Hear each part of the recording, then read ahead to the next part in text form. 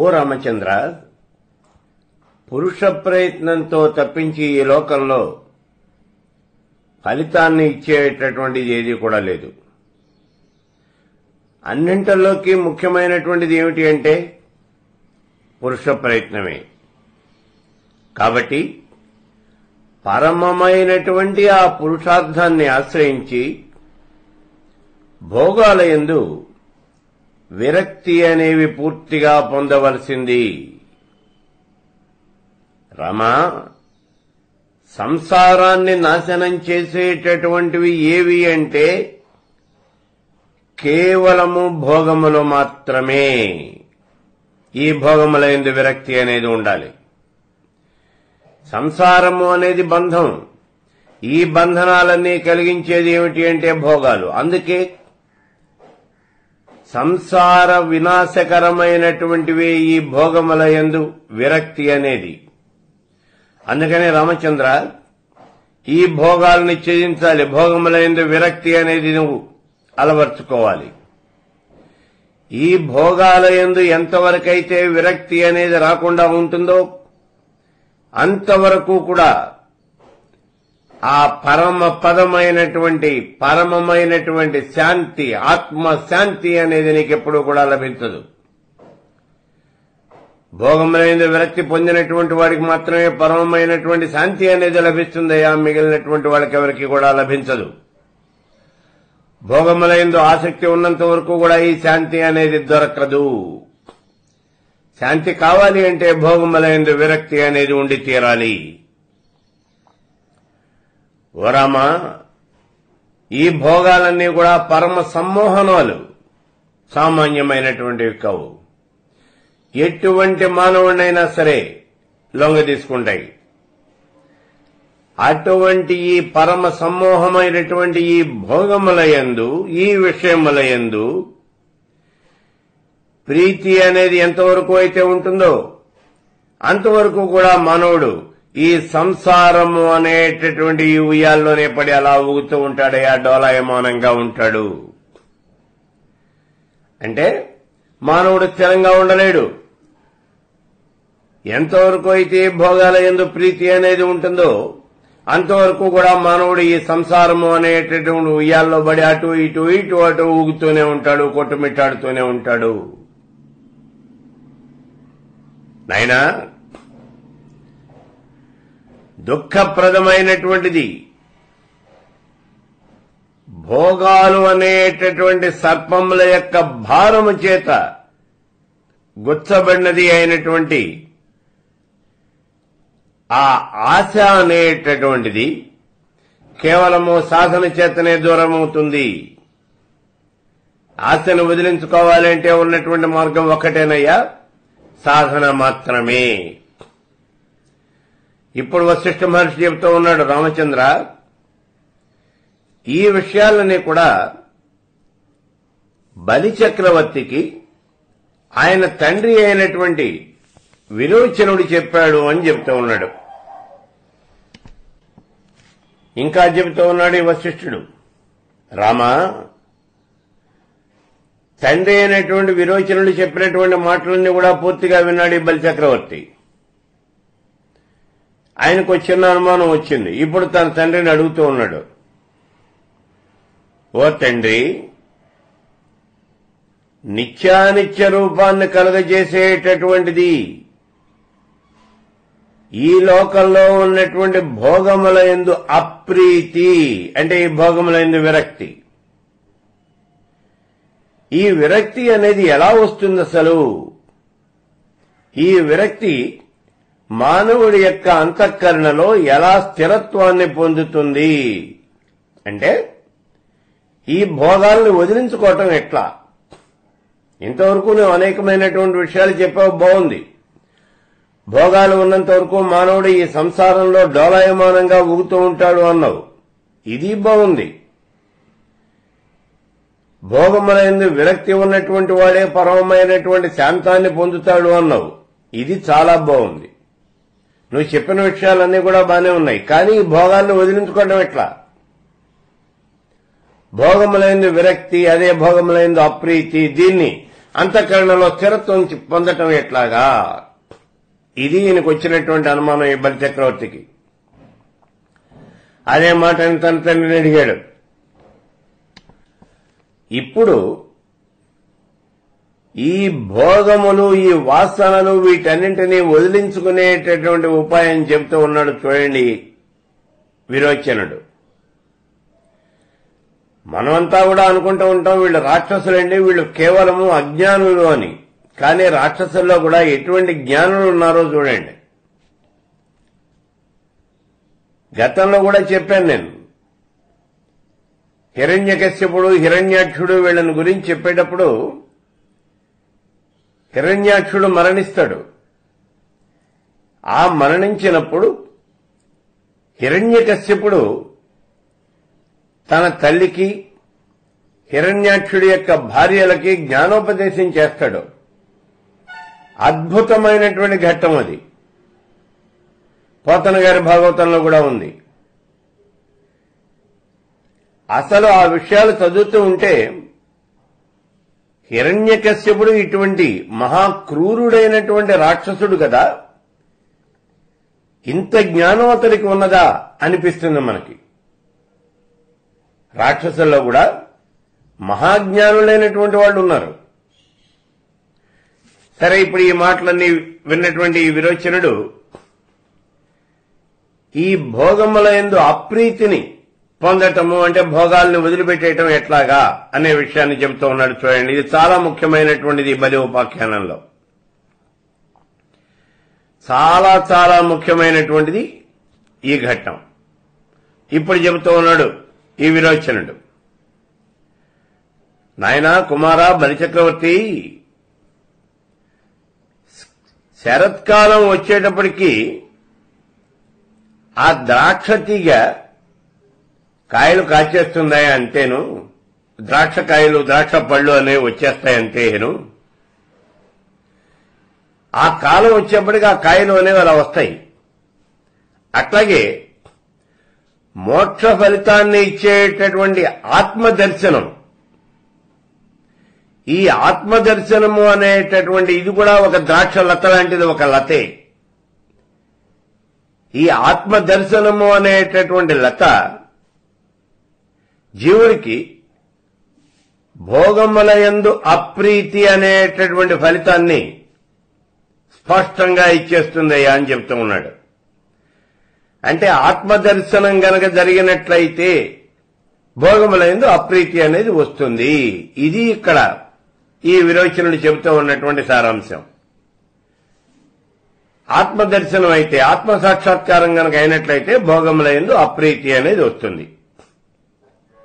అయితే ఇక్కడ ఆత్మను దర్శించడం చేత ఉత్తమమైనటువంటి ఈ విరక్తి అనేది ఆ పద్మంలో లక్ష్మీదేవి ఎలా అయితే వస్తుందో అలాగే ఈ విరక్తి అనేది సాధకుడి యొక్క ఆ హృదయంలో స్థితి పొందుతుంది అని చెప్తూ ఉన్నాడు. అంతఃకరణలో ఈ భోగములందు విరక్తి అనేది ఎలా స్థితి పొందుతుంది అని అడిగాడు కదా, దానికే సమాధానం చెప్తూ ఉన్నాడు. నీకు ఎప్పుడైతే ఆత్మదర్శనం అనేది జరిగిందో అప్పుడు పద్మంలో లక్ష్మీదేవి ఉన్నట్టుగా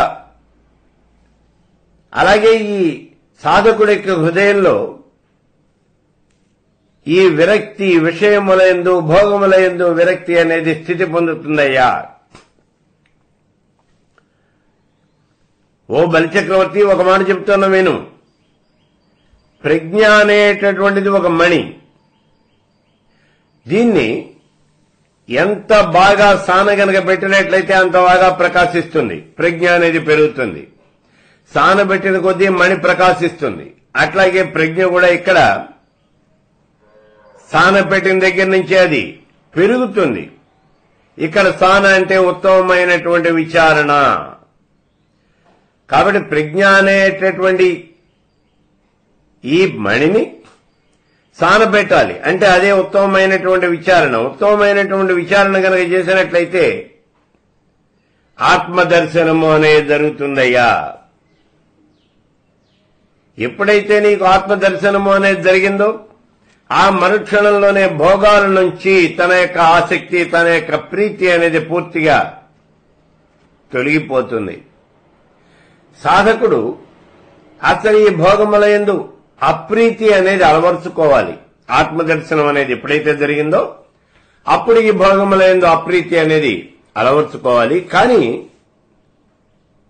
ఆత్మదర్శనం జరిగినటువంటి మరుక్షణంలోనే భోగములందు ప్రీతి అనేది తగ్గిపోతుంది. అసలు నైనా కుమారా, ఒక విషయం చెప్తాను నేను ఇక్కడ. సన్మార్గంలో ప్రయాణం చేసేటటువంటి వాడు తన యొక్క చిత్తాన్ని ఏ మాత్రం జ్ఞానము పొంది గనక ఉండకపోయినట్లయితే, అంటే ఇతను పూర్తిగా అజ్ఞాని గనక అయినట్లయితే, ఇతను సన్మార్గంలో ప్రయాణం చేయాలి అని అనుకుంటూ ఉన్నాడు, కానీ జ్ఞాని మాత్రం కాదు. ఇతనికి ఏమాత్రం కూడా జ్ఞానం లేదు. అటువంటి వాడు ఏం చేయాలి అంటే, తన యొక్క చిత్తంలో ఒక భాగమేమో శాస్త్రాధ్యయనం, రెండో భాగంలోనేమో గురువు యొక్క శుశ్రూష, ఈ రెండింటితోనూ ఆ చిత్తాన్ని నింపేయాలి అంటున్నాడు. అంటే ఇతడికి సన్మార్గంలో ప్రయాణం చేయాలి అనే కోరిక మాత్రం ఉంది, జ్ఞానం మాత్రం ఏమీ కూడా లేదు. మరి ఏం చేయాలి? తన చిత్తాన్ని రెండు భాగాలుగా చేసుకోవాలి. ఒక భాగంలో పూర్తిగా శాస్త్రాధ్యయనము, శాస్త్ర జ్ఞానము అనేది నింపాలి. రెండో భాగంలో గురువు యొక్క శుశ్రూష అనేది చేయాలి.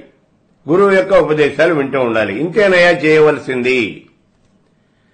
సన్మార్గంలో ప్రయాణించేవాడు చేయవలసిన పనులు చెప్తూ ఉన్నాడు. జ్ఞానం లేనటువంటి వాడు ఈ రెండు పనులు చేయాలి. అంటే శాస్త్ర పఠనం చేయటం వల్ల వీడికి కొంత జ్ఞానము అనేది కలుగుతుంది, పరోక్షమైనటువంటి జ్ఞానము అనేది కలుగుతుంది. గురువు యొక్క శుశ్రూష కనుక చేసినట్లయితే ఆ కలిగినటువంటి పరోక్ష జ్ఞానము అనేది బలపడుతుంది. అందుకని ముందు ఇతను ఈ రెండు పనులు చేయాలి అన్నాడు. ఇక మళ్ళీ ఇంకొక వర్గం వాళ్ళని గురించి చెప్తూ ఉన్నాడు. నాయనా, ఈ సన్మార్గంలో ప్రయాణం చేయదలుచుకున్న వాళ్ళకి కొంచెంగా జ్ఞానం అనేది ఉన్నదనుకో, అప్పుడేం చేయాలో చెప్తాను చూడు. వీళ్ళు తమ యొక్క ఈ చిత్తాన్ని మూడు భాగాలుగా చేయాలి. ఒక భాగంలో వీళ్ళు ప్రయాణం చేసేవంటి ఈ సన్మార్గం ఉన్న చూడు, ఆ సన్మార్గంలో ఏ ఏ రకాలైనటువంటి పనులు చేయాలో వాటితో ముందు నింపేయాలి. అది ఒక భాగం. ఇక రెండవది, ఈ రెండవ భాగం అనేది మొదటి భాగానికి 2 రెట్లు ఉంటుంది. అందులో గురువు యొక్క శుశ్రూష అనేది చేయాలి. ఇక మిగిలినటువంటి భాగం ఏదైతే ఉన్నదో దాంట్లో శాస్త్రార్థ చింతన, శాస్త్ర పఠనము దీంతో పూరించాలి. ఇది చేయవలసింది అన్నాడు. అంటే ఈ విషయం మనకు తేలిగ్గా అర్థం కావడానికి ఒక మాట చూడండి. కొంచెం జ్ఞానం కలిగినటువంటి వాడు తన యొక్క హృదయాన్ని 4 భాగాలుగా చేసుకోవాలి. ఒక భాగంలో ఈ దేహయాత్రలో ఉపయోగించేటువంటి ఆ భోగాలన్నీ కూడా ఆ మొట్టమొదటి భాగంలో ఒక భాగంలో నింపించాలి. 2 భాగాల యందు గురువు యొక్క శుశ్రూష అనేది నింపాలి. 3 భాగాలు అయిపోయినాయి. 4వ భాగం ఇందులో శాస్త్ర పఠనము అనేది కావాలి. ఇది కొంచెం జ్ఞానం ఉన్నటువంటి వాడు చేసే పని. ఇక్కడ ఈ తేడా చూడండి. ఇందాక చెప్పిందేమో అసలు జ్ఞానం లేనటువంటి వాడు. అతడు హృదయ కుహరాన్ని 2 భాగాలుగానే చేసుకున్నాడు తన యొక్క చిత్తాన్ని. అందులో శాస్త్ర పఠనము, గురు శుశ్రూష 2 కూడా సమానంగా నింపుకున్నాడు. అంటే అతడు శాస్త్ర పఠనం చేయాలి, గురువుకు శుశ్రూష చేయాలి. ఈ 2 సమానంగానే ఉంటాయి అతని దగ్గర. కానీ ఈ రెండవ వాడు అంటే కొంచెం జ్ఞానం కలిగినటువంటి వాడు ఇతడి దగ్గరికి వచ్చేప్పటికి గురువు యొక్క శుశ్రూష అనేది బాగా ఎక్కువగా చేయాలి. తను గురువు యొక్క ఉపదేశాలు అనేవి ఎక్కువ వినాలి. ఇవే 2 భాగాలు ఉన్నాయి. ఇక 3వ రకమైనటువంటి వాళ్ళు ఉన్నారు. వీళ్ళ జ్ఞానము అనేది కొంచెం ఎక్కువ ఉంటుంది. తత్వచింతన, దీని యందు అభిలాష అనేది ఎక్కువ ఉంటుంది. ఆ చింతన ఎప్పుడూ కూడా చేస్తూ ఉంటారు. ఈ తత్వచింతన ఎక్కువగా కలిగినటువంటి వాళ్ళు వీళ్ళు కూడా తమ యొక్క చిత్తాన్ని 4 భాగాలుగాను చేయాలి. మొట్టమొదటి 2 భాగాల్లో ప్రతి దినము కూడా శాస్త్రము, వైరాగ్యము, వీటితోనే ఈ 2 భాగాల్ని పూజించాలి. ఈ 2 భాగాల్ని నింపేయాలి. అంటే ఒక భాగమేమో శాస్త్ర పఠనంతో, 2వ భాగమేమో వైరాగ్యంతో. ఇలా మొట్టమొదటి 2 భాగాలు నింపేయాలి. ఇంకా 2 భాగాలు ఉన్నాయి. ఈ 2 భాగాల్లోనూ ఒక భాగం ధ్యానంతోనూ, ఇంకో భాగం గురువు యొక్క పూజతోనూ నింపాలి. ఇదయ్యా వీళ్ళు చేయవలసినటువంటి పని అని చెప్తూ ఉన్నాడు. సన్మార్గంలో ప్రయాణించేటటువంటి వాడు తత్వచింతన గనక కలిగి ఉన్నటువంటి వాడైతే తమ హృదయాన్ని 4 భాగాలుగా చేసేసుకోండి. మొట్టమొదటి భాగంలోనేమో శాస్త్ర పఠనం, 2వ భాగంలో వైరాగ్యం, 3వ భాగంలో ధ్యానం, 4వ భాగంలో గురువు యొక్క పూజ. ఇలా ఈ 4 కూడా నింపాలి అని చెప్పాడు. ఈ రకంగా ఈ సన్మార్గంలో ప్రయాణించే వాళ్ళందరూ కూడా ప్రయాణం చేయాలయా, ఇలా వాళ్ళ తమ యొక్క చిత్తాన్ని నింపివేయాలి అని చెప్తూ ఉన్నాడు. ఇది చాలా చాలా ముఖ్యమైనటువంటి విషయం. ఇక్కడ అంటే సన్మార్గంలో ప్రయాణం చేసేటటువంటి వాళ్ళు ఎలా ప్రవర్తించాలి అంటే వీళ్ళ చిత్తాన్ని ముందు 4 భాగాలుగా చేయాలి అనుకున్నాడు. ఇలా 4 భాగాలుగా చేయాలి అని చెప్తూ ఉన్నాడు ఈ విరోచనుడు. ఇందులో మొట్టమొదటి వాళ్ళు ఏమాత్రము జ్ఞానం లేనటువంటి వాళ్ళు మొట్టమొదటి 2 భాగాలునేమో శాస్త్రాధ్యయనము, మిగిలిన 2 భాగాలు గురువు యొక్క శుశ్రూష. ఇలా చిత్తాన్ని నింపేయాలి అన్నాడు. ఇక 2వ వాళ్ళు, వీళ్ళకి కొంచెం జ్ఞానం ఉంది. వీళ్ళు ఏం చేయాలి, వాళ్ళు అనుభవించవలసినటువంటి ఆ భోగాలు ఏవైతే ఉన్నాయో వాళ్ళు చేసేటువంటి అదన్నీ కూడా ఒక భాగంతో నింపాలి. 2, 3 భాగాలేమో గురువు యొక్క శుశ్రూష, 4వ భాగమేమో శాస్త్ర చింతన. ఇది వాళ్ళు నింపవలసింది. 3వ రకమైనటువంటి వాళ్ళు ఉన్నారు. వీళ్ళు తత్వచింతన అనేది ఎక్కువగా కలిగినటువంటి వాళ్ళు. ఇలాంటి వాళ్ళు ఒక భాగం ఏమో శాస్త్ర చింతన, 2వ భాగం వైరాగ్యం, 3వ భాగం ఏమో ధ్యానం, 4వ భాగం గురువు యొక్క పూజ.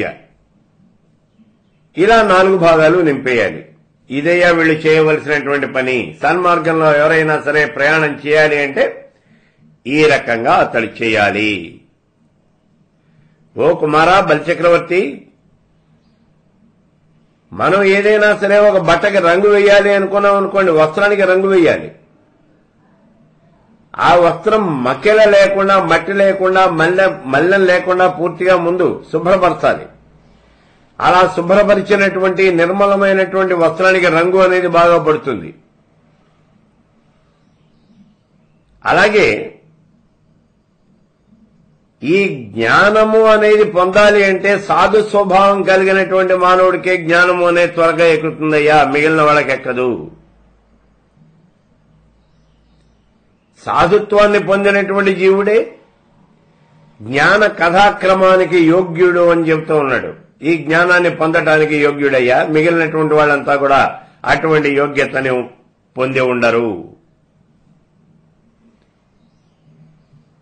నాయనా, యుక్తుల చేత గురువు యొక్క ఉపదేశాలు, శాస్త్ర పఠనం, ఇలా వీటన్నింటితోనూ కూడా పవిత్రమైనటువంటి ఉపదేశాలు, శాస్త్రముల యొక్క అర్థము, వీటన్నింటినీ కూడా బాగా చదివినటువంటి వాడై, జీర్ణం చేసుకున్నటువంటి వాడై, కేవలం వింటేను దాన్ని గుర్తుపెట్టుకుంటేనూ సరిపోలా, దాంట్లో ఏం చెప్పారు అనేటటువంటి విషయం కావాలి. అందుకని అందులో ఉండేటటువంటి అర్థం ఏమిటో పూర్తిగా తెలుసుకోవాలి అంటే విచారణ అనేది చేయాలి. పూర్తిగా విచారణ చేయాలి. తాను విన్నటువంటి శాస్త్రాలు, గురువు గారు చెప్పిన విషయాలు అన్నీ కూడా పూర్తిగా విచారణ అనేది చేయాలి. ఆ విచారణ అనేది చేసి, చిన్నపిల్లవాడు మారాన్ చేస్తే అతన్ని ఎలా అయితే బుజ్జగించి అతనితో పనులు చేయిస్తామో అలాగే ఈ చిత్తాన్ని కూడా బుజ్జగించాలి. చిత్తము అనేది ఎప్పుడూ కూడా ఆత్మోన్ముఖం కాదు, ఆత్మవైపుకు ప్రయాణం చేయదు. లౌకికమైనటువంటి సుఖముల యందు, వీటి యందు ఆకర్షించబడుతుంది చిత్తము అనేది ఎప్పుడూ కూడా. ఏ మానవుడైనా సరే, ఆయన మహర్షి గాని, దేవర్షి గాని, యోగి గాని, ఎవరైనా కానివ్వండి, ఓ చిత్తమా లౌకికమైనటువంటి సుఖాలన్నీ కూడా వదిలిపెట్టేసి ఆత్మసుఖం, ఆత్మపదం వైపుకి నువ్వు ప్రయాణం చెయ్యి అంటే ఎవడి చిత్తము కూడా ఆత్మపదం వైపు ప్రయాణం అనేది చేయదు. ఆ చిత్తాన్ని మనం మెల్లగా బుజ్జగించాలి, దానికి నచ్చజెప్పాలి. నచ్చజెప్పి ఆత్మోన్ముఖం అయ్యేటట్టుగా మనం చాలా జాగ్రత్తగా దాన్ని ప్రయాణించేటట్టుగా చేయాలి. అంటే చిత్తాన్ని ఆత్మ వైపుకు నడిపించటము అనేది చాలా కష్టమైనటువంటి పని, అంత తేలికైంది కాదు. అందుకని దాని మీద అత్యంతమైనటువంటి శ్రద్ధాపురుష ప్రయత్నము అనేది తీసుకోవాలి. ఇప్పుడు ఆత్మజ్ఞానము అనేది పూర్తిగా ఆకళింపు చేసుకున్నది ఈ చిత్తం, పరిణితి చెందింది. దృశ్యమానమైనటువంటి ఈ చరాచర జగత్తంతా కూడా అశాశ్వతమైనటువంటిది, ఈ విషయాలు కూడా తెలుసుకున్నది. అటువంటి చిత్తం శుద్ధమైనటువంటి స్ఫటికం ఏ రకంగా ప్రకాశిస్తుందో అలా ప్రకాశిస్తుందయ్యా. ఇప్పుడు ఆత్మజ్ఞానాన్ని గ్రహించినటువంటిది, దృశ్యమానమైనటువంటి ఈ జగత్తంతా కూడా, చరాచర జగత్తంతా కూడా అశాశ్వతము అని తెలుసుకున్నటువంటి ఈ చిత్తం శుద్ధమైనటువంటి స్ఫటికం, సానబెట్టినటువంటి స్ఫటికం ఏ రకంగా అయితే కాంతులు ప్రసరింపజేస్తుందో అలా ప్రసరిస్తుంది, ప్రకాశిస్తుంది. ఓ కుమారా, భేద దృష్టి అనేటటువంటిది ఏమాత్రము కూడా లేనటువంటిది, గొప్పదైనటువంటి ప్రజ్ఞ చేత ఇంద్రియాలని, విషయాలని, వాటి యొక్క వృత్తులు ఇవన్నీ కూడా భ్రమ అనేటటువంటి విషయాన్ని తెలుసుకున్నటువంటిది. ఇటువంటి చిత్తం అంటే జ్ఞాన సముపార్జన చేసినటువంటి చిత్తము, దృశ్యమానమైనటువంటి ఈ జగత్తంతా కూడా అశాశ్వతము అని తెలుసుకున్నటువంటి చిత్తము, ఇంద్రియాలు, విషయాలు వీటన్నింటినీ కూడా త్యజించినటువంటిది, వీటన్నింటినీ గెలిచినటువంటి చిత్తము అనేది ఏదైతే ఉన్నదో అది వీటన్నింటికీ కూడా ప్రభువు అయినటువంటి, అన్నింటికీ కూడా అధిష్టానమైనటువంటి ఆత్మని, ఆ ఆత్మని శీఘ్రంగా పొందుతుందయ్యా. అంటే నువ్వు గనక ప్రజ్ఞ అనేది పొందినట్లయితే, ఇంద్రియాలను జయించినట్లయితే, దేహ వాసనలో అనేది నాశనం చేసుకున్నట్లయితే ఆత్మపదాన్ని పొందుతావు అని చెప్తూ ఉన్నాడు. ఓ కుమారా బలిచక్రవర్తి, ప్రజ్ఞ చేత, విచారణం చేత సర్వకాల సర్వావస్థలలోనూ కూడా ఆత్మావలోకనము, ఇక్కడ చేయవలసింది ఏమిటో చూడండి, ఆత్మావలోకన అనేది చేయాలి. అలాగే తృష్ణా త్యాగము అనేది ఒకటి కావాలి. ఇప్పుడు కూడా ఆత్మని గురించే విచారణ చేయాలి, కోరికలను పూర్తిగా త్యజించాలి. ఈ రెండూ కూడా ఏకకాలంలో సంపాదించాలి. అంటే ముందేదో ఆత్మావలోకనం చేస్తాను అంటే ముందు ఆత్మదర్శనం ముందు చేసుకుంటాను, ఆ తర్వాత నేను ఈ కోరికలను త్యజిస్తాను అంటే కుదరదు. కోరికలను త్యజిస్తేనే ఆత్మదర్శనము అనేది జరుగుతుంది. ఆత్మదర్శనము అనేది జరిగితేనే కోరికలను త్యజించడం అనేది జరుగుతుంది. కాబట్టి తృష్ణాత్యాగము ఆత్మదర్శనము రెండు కూడా ఒకదానితో ఒకటి ఆ రెండు ముడిపడి ఉన్నాయి. అదే విషయాన్ని చెబుతూ ఉన్నాడు ఇక్కడ. ఆత్మని గనక దర్శించినట్లయితే తృష్ణారాహిత్యము అనేది కలుగుతుంది. తృష్ణారాహిత్యము అనేది కలిగినట్లయితేనే ఆత్మదర్శనము అనేది కలుగుతుంది. ఈ రెండు ఒకదాంతో ఒకటి ముడిపడి ఉన్నాయి. ఆత్మసాక్షాత్కారం కనుక జరిగినట్లయితే ఇంకా నీ కోరికలు అనేవి ఏమాత్రం ఉండవు, కోరికలు నశించిపోతాయి. కోరికలు నశించిపోతే మరుక్షణంలోనే ఆత్మసాక్షాత్కారం అనేది జరుగుతుంది. ఈ రకంగా ఈ రెండు కూడా ముడిపడున్నాయ్యా. ఈ ఆత్మదర్శనము తృష్ణ రాహిత్యము ఈ రెండు కూడా దీపము, ఆ దీపం నుంచి వచ్చేటటువంటి ప్రకాశము, ఈ రెండు ఎలా అయితే ఉంటాయో అలాగే ఈ రెండు కూడా కలిసే ఉంటాయి. దీపం లేకుండా దీపం నుంచి వచ్చే ప్రకాశం ఉండదు, ప్రకాశం లేకుండా దీపం ఉండదు. ఆ దీపం ఉన్నది అంటే దీపంతో పాటుగా ప్రకాశం కూడా కలిసే ఉంటుంది. రెండు కలిస్తేనే అది పూర్తి దీపం అవుతుంది. దీపం అంటే ప్రకాశం, కాంతినివ్వటం అనే దీపం యొక్క లక్షణం. అట్లాగే ఇక్కడ కూడా ఆత్మదర్శనం అయింది, ఆత్మ సాక్షాత్కారం అయింది అంటే మరుక్షణంలోనే నీకు తృష్ణారాహిత్యం అనేది జరిగి తీరుతుంది.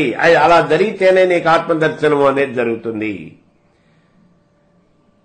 అందుకే చెప్తూ ఉన్నాడు కుమార బలిచక్రవర్తి, రెండు కూడా ఏకకాలంలోనే జరుగుతాయి. దీపము, దీపము యొక్క కాంతి రెండు కూడా ఎలా అయితే కలిసి ఉంటాయో అలాగే ఈ ఆత్మదర్శనము తృష్ణారాహిత్యము రెండు కలిసే ఉంటాయ్యా. నైనా ఈ భోగాలయందు ఇచ్ఛ అనేది, రుచి అనేది తొలగిపోతే సర్వోత్తముడైనటువంటి ఆత్మపురుషుడు కనిపిస్తాడయ్యా. ఈ తృష్ణ అనేది తొలగిపోతే చాలు. భోగ సమూహముల యందు ఉన్నటువంటి తృష్ణ అనేది నీకు తొలగిపోవాలి. అది గనక తొలగిపోయినట్లయితే సర్వోత్తముడైనటువంటి ఆత్మపురుషుడు అనేటటువంటి వాడు నీకు సాక్షాత్కరిస్తాడు. ఎప్పుడైతే ఈ ఆత్మపురుషుడు నీకు సాక్షాత్కరించాడో అప్పుడు నువ్వు అనంతమైనటువంటి విశ్రాంతి అనేది పొందగలుగుతావు. ఓ కుమారా, విషయానందం పొందినంత మాత్రం చేతనే నువ్వు అన్నింటి యందు సఫలీకృతం అయ్యావు అని చెప్పేసి నువ్వు ఆలోచన అనేది చేయకూడదు.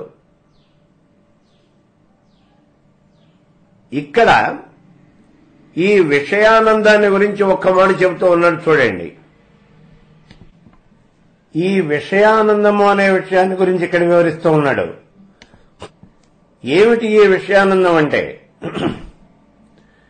మనం మామూలుగా చెప్తూ ఉంటాం మోక్షం పొందినటువంటి వాడు బ్రహ్మానందం పొందుతాడు అని చెప్తూ ఉన్నాం. ఆ పరబ్రహ్మ ఆనంద డోలికలలో తేలియాడుతూ ఉంటాడు. అతడు పొందేటటువంటి ఆనందాన్నే బ్రహ్మానందం అని అంటారు. ఈ మాట కూడా చాలాసార్లు చెప్పుకున్నాం మనం. ఈ బ్రహ్మానందము అనేటటువంటిది కేవలం ఒకే రకమైనటువంటి ఆనందం కాదు. ఇది 5 రకాలైనటువంటి ఆనందములు కలిసినటువంటి స్థితి. దాన్ని బ్రహ్మానందము అని అంటారు. జ్ఞానానందం, విషయానందం, ఆత్మానందం, అద్వైతానందం, యోగానందం.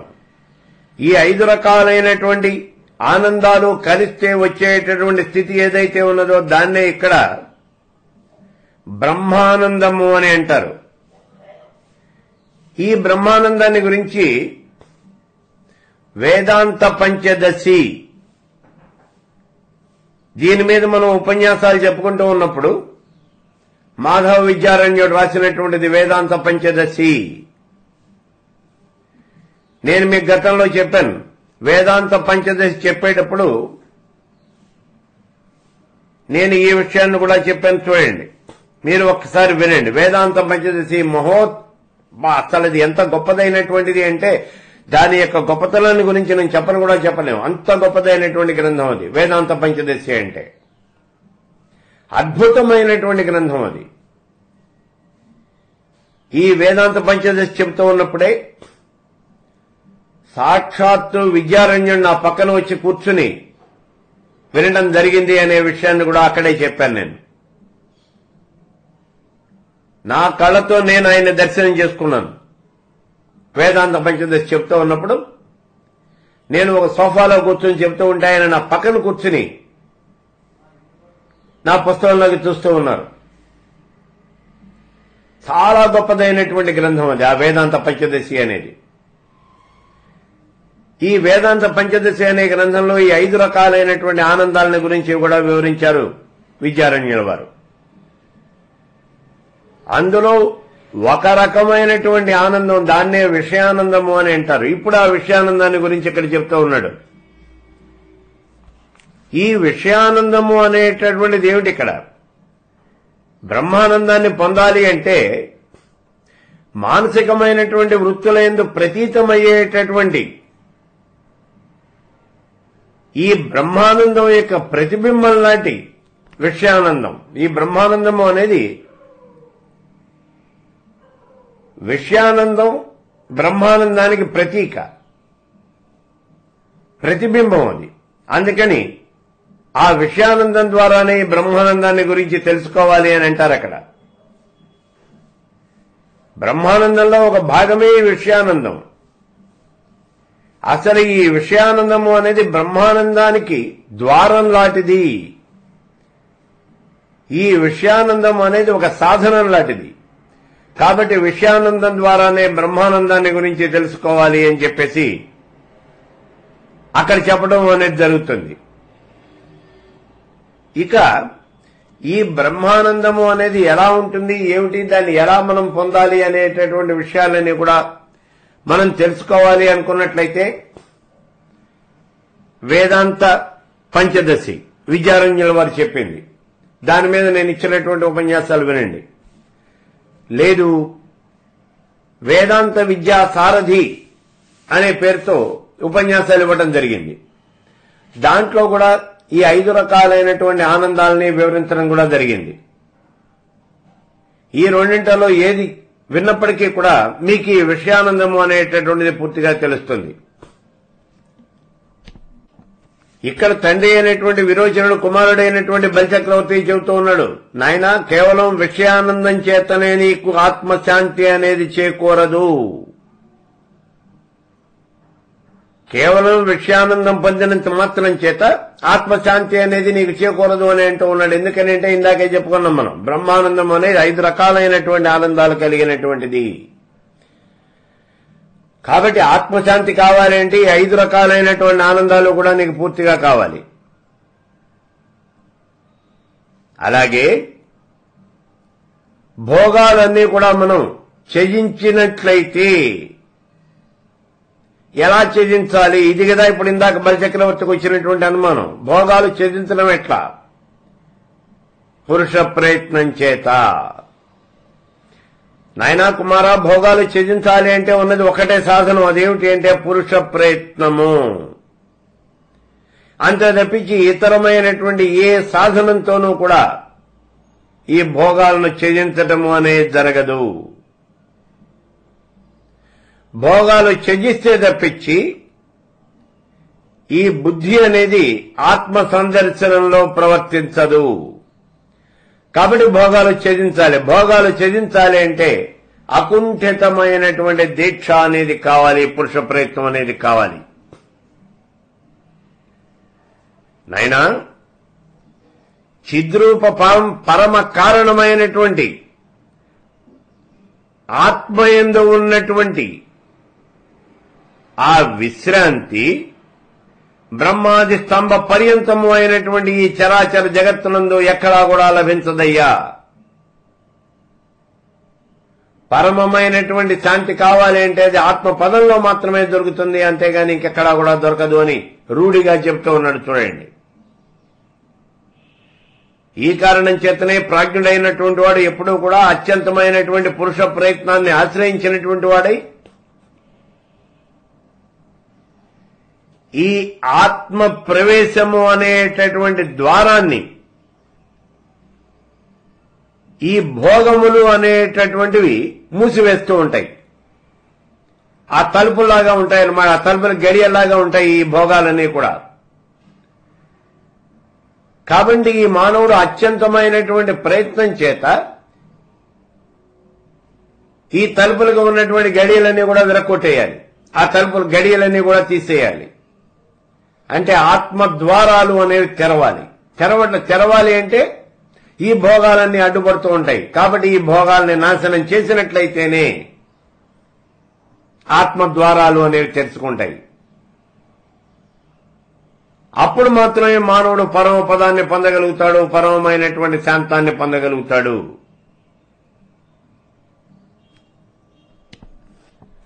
నాయనా, వర్షాకాలం వచ్చింది అంటే నేల మీద గడ్డి అనేది దానంతట అదే అలా మొలుస్తుంది.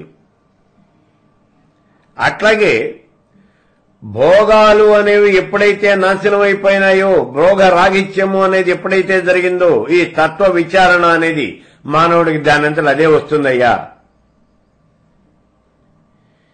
ఈ భోగ విరక్తి వల్ల, అంటే భోగాలను నాశనం చేయటం వల్ల విచారణ అనేది వస్తుంది. ఈ విచారణ వల్లే మళ్లీ భోగములందు విరక్తి అనేది జనిస్తుంది. ఈ రెండు కూడా ఒకదాంతో ఒకటి ముడిపడి ఉన్నాయి. భోగాలని గనక మనం విసర్జించగలిగినట్లయితే నీకు విచారణ అనేది వస్తుంది. విచారణ అనేది ఉంటే భోగాలను నువ్వే వదిలేస్తావు. కాబట్టి ఈ రెండు కూడా ఇందాక చెప్పినట్టుగా దీపము, కాంతి, ఈ రెండు ఎలా అయితే కలిసి ఉన్నాయో అట్లాగే ఈ రెండు కూడా కలిసి ఉంటాయి.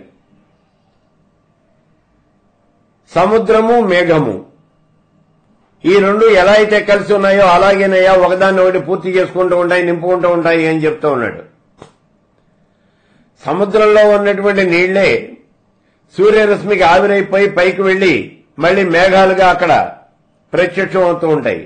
ఆ మేఘాలే మళ్లీ చల్లగాలికి అవన్నీ కూడా వర్షంగా కింద పడుతూ ఉంటాయి, సముద్రంలో పడుతూ ఉంటాయి. ఇలా సముద్రంలో ఉన్నటువంటి నీరే కిందికి పైకి, పైకి కిందికి ఇలా తిరుగుతూ ఉంటుంది. అట్లాగే భోగములందు విరక్తి కనుక వచ్చినట్టయితే విచారణ అనేది వస్తుంది. విచారణ అనేది చేసినట్టయితే భోగములందు విరక్తి అనేది పుడుతుందయ్యా. కాబట్టి భోగములందు విరక్తి, తత్వ విచారణ, శాశ్వతమైనటువంటి స్వాత్మ దర్శనము, ఈ మూడు కూడా అత్యంత స్నేహం కలిగినటువంటి మిత్రుల్లాగా పరస్పరము ఉపకరించుకుంటూ ఉంటారు. ఏమిటిది? భోగములందు విరక్తి, తత్వ విచారణ, మూడవది ఆత్మదర్శనము. ఈ మూడు కూడా అత్యంతమైనటువంటి స్నేహంగా ఉంటాయా కుమారా. మొట్టమొదటిగా అయినట్లయితే మానవుడు అదృష్టాన్ని అనాదరించి, అంటే అదృష్టాన్ని అనాదరించమని ఎందుకు చెబుతూ ఉన్నాడు అంటే, సామాన్యంగా మనం అంతా కూడా భావన చేస్తూ ఉంటాం, ఇదంతా నా కర్మ అండి, నా అదృష్టం అండి అని అనుకుంటూ ఉంటాం. మనం మంచి కనుక జరిగితే అదృష్టం ఉంటాం, చెడు జరిగితే ఇది నా కర్మ అని దాన్ని అనుభవించడానికి సిద్ధపడిపోతాం. అది కాదు. యోగ వాసిష్టంలో మొదల నుంచి చెప్తూ ఉన్నాడు ఈ మాట. ఎటువంటి దాన్నైనా సరే, ఎటువంటి స్థితినైనా సరే మనం అధిగమించవచ్చు. ఎలా అధిగమించాలి అంటే దానికి కూడా మార్గం చెప్పాడు. ఎలా అధిగమించటము అని అంటే కేవలము పురుష ప్రయత్నం చేత. దానికి అనేకమైనటువంటి ఉదాహరణలు కూడా చెప్పాడు. మనం ఇన్ని చెప్పినప్పటికీ కూడా చాలా మందికి దీని మీద నమ్మకం కుదరదు. గత జన్మల్లో మనం చేసుకున్నటువంటి కర్మ ఫలితాన్ని అనుభవిస్తాం తప్పించి గ్రహ గతులను మనం మార్చగలుగుతామా? ఒకవేళ ఎవరైనా మార్చారు అని అంటే అలా మార్చాలి అని చెప్పేసి వాళ్ళ జాతకంలో రాసిపెట్టి ఉన్నదండి, అందుకే అలా మారింది అని అంటారు వాళ్ళు. ఇది వీళ్ళకి కొన్ని జన్మలుగా ఉన్నటువంటి అభిప్రాయాలు. ఈ అభిప్రాయం వాళ్ళు మార్చుకోవడానికి ఇష్టపడరు. ఇది అజ్ఞానం అంతే. దీనికి చాలా చక్కనైనటువంటి ఉదాహరణ చెబుతూ ఉన్నాను చూడండి. మార్కండేయుడే దీనికి చాలా మంచి ఉదాహరణ అని కూడా చెప్పాను గతంలో. మళ్లీ చెబుతూ ఉన్నాను అదే ఉదాహరణ. మృకండ మహర్షికి పుత్ర సంతానం యోగం లేదు, కుమారులు కలిగే యోగం లేదు. తపస్సు చేశాడు, ఈశ్వరుడు వరం ఇచ్చాడు, నీ కుమారుడు పుడతాడయ్యా, నీకు యోగం లేదు అని చెప్పి కూడా ఇచ్చాడు. అంటే నీ కర్మలో కొడుకు కలిగేటటువంటి యోగం లేదు, కానీ అత్యంతమైనటువంటి పురుష ప్రయత్నం చేశావు కాబట్టి నీ కుమారుడు కలుగుతాడు అని చెప్పాడు. సరే, వాడు అల్పాయుష్కుడు అని చెప్పి వెళ్ళిపోయాడు. సాక్షాత్తు ఈశ్వరుడే చెప్పాడు వాడు అల్పాయుష్కుడు అని. అదే కుమారుడు, అతడి పేరే మార్కండేయుడు. ఇప్పుడు ఈ మార్కండేయుడు మళ్లీ ఈశ్వరుణ్ణి, ఆయన్ని ధ్యానం చేయటం వల్ల ఈశ్వరుని గురించి తపస్సు చేసి చిరంజీవి అయ్యాడు. చూడండి, ఇప్పుడు గ్రహగతులు మారాయా లేదా ఒకసారి చూడండి. మనం కూడా మార్చగలం. వాళ్ళకి అలా రాసిపెట్టిందండి, అలా జరిగింది అని చెప్పి ఇవన్నీ చెప్పుకోవడం ఏమిటి అంటే మన చేతగానితనాన్ని మనం బయట పెట్టుకోవడం, అంతకన్నా ఏం లేదు. వాళ్ళకి మనం చెప్పగలిగింది ఏం లేదు. కాబట్టి అత్యంతమైనటువంటి పురుష ప్రయత్నం చేత నీ అదృష్టాన్ని, నీ కర్మ నేను మార్చేసుకోవచ్చు అనే విషయాన్ని యోగ వాసిష్టంలో మొదటి నుంచి చెప్తూ ఉన్నాడు. కాబట్టి ఈ అదృష్టాన్ని పక్కకి నెట్టే, ఈ కర్మను పక్కకి నెట్టే, అత్యంతమైనటువంటి పురుష ప్రయత్నం చేయి. నీ నోట్లో ఉండేటటువంటి దంతాలు అవే పళ్ళు, ఈ పళ్ళని కొరుకు, గట్టిగా కొరికి పట్టు. దేంతో కొరుకుతావు నువ్వు? నీ పళ్లతోనే కొరకాలి. పక్కవాడి పళ్ళతో నీ నోట్లో ఉండే పళ్ళను కొరకలేవు. అందుకని నీ నోట్లో ఉండే దంతాలని నీ దంతములతోనే కొరికి, గట్టిగా కొరికి, అంటే అత్యంతమైనటువంటి పట్టుదలతో మహా పరిశ్రమ చేసి ఎట్లా అయినా సరే నువ్వు ఆ పని చేయాలంతే. అలా చేసి భోగములందు విరక్తి అనేది సంపాదించాలి. భోగములందు విరక్తి సంపాదించడం అనేది అంత తేలికైనటువంటి విషయం కాదు అనే విషయాన్ని ఇక్కడ బలి చక్రవర్తి తండ్రి అయినటువంటి విరోచనుడు కూడా చెప్తూ ఉన్నాడు. చూడండి, విరక్తి సంపాదించడం అంత తేలికైనటువంటిది కాదు. ఎప్పుడైతే ఈ మనస్సు ఉపరతి చెందుతుందో, ఇక్కడ చూడండి, మనస్సు ఉపరతిని చెందటము అని చెప్తూ ఉన్నాడు. మనకందరికీ కూడా తెలుసు ఉపరతి అంటే ఏమిటో, అయినప్పటికీ ఒకసారి మళ్ళీ మనం చెప్తూ ఉన్నాం. ఎందుకని అంటే ఆ సమయంలో మనకు గుర్తురాదు. ఉపరతి అంటే కర్మ పరిత్యాగము, కర్మలను పరిచయించడం, దీన్నే ఉపరతి అని అంటారు. బాహ్యమైనటువంటి విషయాలను చిత్తవృత్తులతో ఆశ్రయించకుండా ఉండటము, అదే ఉపరతి. విహితమైనటువంటి కర్మలన్నీ కూడా విధిపూర్వకంగా పరిచయించడము, ఇదే ఉపరతి. శమధమాల విషయంలో విషయ వాసనలను అదుపులో పెట్టడం కోసం సాధకుడు చేసేటటువంటి ప్రయత్నము అనేది ఉంటుంది. దాన్నే ఉపరతి అంటారు. ఇక్కడ ఉపరతి అంటే మనకి తేలిగ్గా గుర్తుపెట్టుకోవడానికి కర్మ పరిత్యాగము అనేటటువంటి మాట ఒక్కదాన్ని గుర్తుపెట్టుకోండి చాలు. మనం కర్మల్ని పరిచయించడం, దాన్నే ఉపరతి అని అంటారు. ఎప్పుడైతే ఈ మనస్సు అనేది ఉపరతిని చెందిందో, అంటే కర్మలను పరిచయం చేసిందో, అప్పుడు ఇంకా విషయముల మీద నీకు విరక్తి అనేది కలుగుతుంది. ఎప్పుడైతే నువ్వు కర్మలు చేయలేదో అప్పుడు నీ కర్మ ఫలితము అనేది లేదు. కర్మ ఫలితము అంటే ఇంకా నువ్వు అనుభవించేది కూడా ఏదీ లేదు. కాబట్టి నీకు కర్మల యందు విరక్తి అనేది దానంతలో అదే కలుగుతుందయ్యా. ఎప్పుడైతే ఈ కర్మల యందు విరక్తి అనేది కలిగిందో అప్పుడు నీకు విచారణ అనేది ఎక్కువ అవుతుంది. విచారణ అనేది కనుక కలిగినట్లయితే ఆత్మపదాన్ని పొందుతావు. కాబట్టి మనసు ఉపరతిని పొందాలి. ఉపరతిని పొందడం అంటే కర్మల్ని పరిచయించాలి. ఎప్పుడైతే కర్మల్ని పరిచయించావో కర్మ ఫలితము అనేది ఉండదు. కర్మ ఫలితం లేకపోతే కర్మల యందు విరక్తి అనేది వస్తుంది. విరక్తి అనేది కనుక వచ్చినట్లయితే విచారణ అనేది పెరుగుతుంది. విచారణ అనేది కనుక పెరిగినట్లయితే పరమమైనటువంటి ఆత్మపదాన్ని పొందుతావు. అప్పుడే అత్యంతమైనటువంటి పవిత్రమైనటువంటి ఆత్మ యందు విశ్రాంతి పొందుతావయ్యా. ఓ కుమారా, ఆ సమయంలో మళ్లీ నువ్వు దుఃఖమాయమానమైనటువంటి ఈ దృశ్యముల చేత కల్పించబడినటువంటి ఈ సంసారము అనేటటువంటి ఈ బురద గుంటలోకి మళ్లీ రావయ్యా. ఎప్పుడైతే భోగములైన విరక్తి అనేది పొంది నువ్వు విచారణ అనేది చేసి ఆత్మపదాన్ని పొందగలిగావో, ఆ ఆత్మపదంలో పరిపూర్ణమైనటువంటి విశ్రాంతి అనేది పొందగలిగావో, అప్పుడు మళ్లీ నువ్వు దుఃఖప్రదమైనటువంటి దృశ్యమానమైనటువంటి ఈ సంసారము అనేటటువంటి ఈ బురద గుంటలోకి మళ్లీ రావు. మళ్లీ ఈ బురద గుంటలో నువ్వు పడవయ్యా. ఎప్పుడైతే నువ్వు ఆ స్థితికి చేరావో అప్పుడు కేవలము ఆత్మరూపుడివే అయి ఉంటావు. నువ్వే సాక్షాత్తు పరమేశ్వర స్వరూపానివవుతావు. ఓ కుమారా, సాక్షాత్తు పరమేశ్వర స్వరూపమైనటువంటి నీకు నేను నమస్కారం చేస్తూ ఉన్నాను అని అంటూ ఉన్నాడు ఇక్కడ విరోచనుడు. ఇంకా చెప్తూ ఉన్నాడు, నాయనా, పూర్వకాలంలో ఉత్తమమైనటువంటి విచారణ చేసినటువంటి అనేక మంది నాకే విషయాలు చెప్పారయ్యా, అవన్నీ కూడా ఇప్పుడు నేను నీకు చెప్పాను అన్నాడు. ఇప్పుడు ఈ బలిచక్రవర్తి ఆలోచిస్తూ ఉన్నాడు,